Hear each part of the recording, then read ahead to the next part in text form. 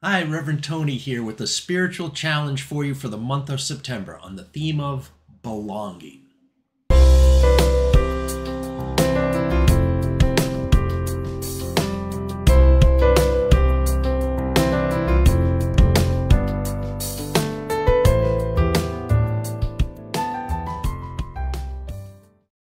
This month in my congregation, we're looking at the theme of belonging. According to Brené Brown, belonging and fitting in are not the same thing.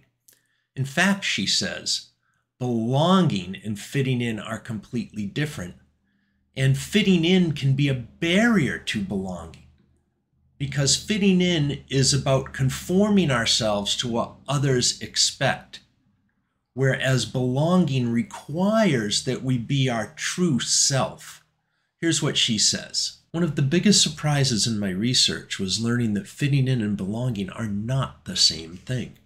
In fact, fitting in is one of the greatest barriers to belonging. Fitting in is about assessing a situation and becoming who you need to be in order to be accepted. Belonging, on the other hand, doesn't require us to change who we are. It requires us to be who we are. My challenge to you for this month is to do a belonging audit. Where do you belong and where do you fit in? Here are some things to think about to help you do this audit.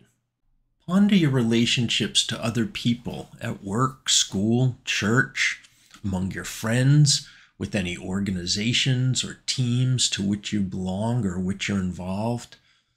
Ask yourself, in what ways and for what reasons am I my authentic self or not in these relationships and groups? Where do I fit in and where do I belong, and why? In what ways do I change my behavior among these people and groups? In what ways do I hide my emotions from these people and groups? What are things about myself I don't want these people or groups to know? How careful am I about sharing my deepest beliefs, values, and worldview with these people and groups? What was it like the last time I felt I stood out or stood alone in these groups? How would I treat one of these people or people in these groups if I discovered they held certain beliefs or values or worldviews? What differences, if any, would be so great that I would no longer associate with them? Fitting in is not always a bad thing. Sometimes it's necessary. Members of non-dominant social groups sometimes need to fit in order to survive. Sometimes they need to fit in order to stay alive. Sometimes they need to fit in order to be successful at a job or among some other group or team they're working on that's made up of diverse people. It can be a privilege to strive for belonging all the time, to be able to take those stands Brené Brown talks about and never have to worry about fitting in. Because fitting in, if you are so privileged, is not necessary for your survival. So all of us do some belonging and some fitting in.